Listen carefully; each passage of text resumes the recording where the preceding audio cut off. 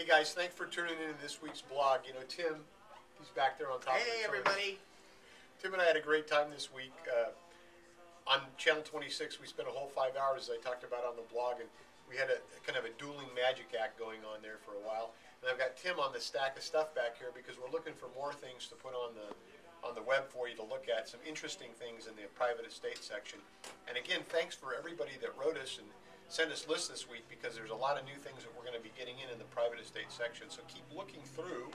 Absolutely. The things There's a lot of great stuff here too for those looking for great stuff to add to your collectibles or to your act. So there's some real finds here.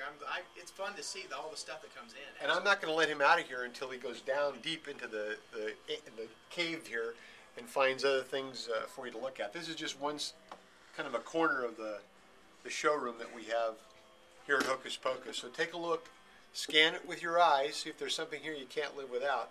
Hey, and on the other thing, we got the new fly-in from Chastain Criswell. If you want to do 3-fly, check this out on the website. And we also made this offer. I dropped it. We also made an offer to you last week. We still have some of these Mark and Nani Wilson Magic University DVDs that we'd like to give you for free. All you have to do is ask for it in your next order here at Hocus Pocus. It's got some information about Magic University and some free tricks as well. It's kind of a cool thing, and it doesn't cost you a dime. So what do you got to say there, Tim?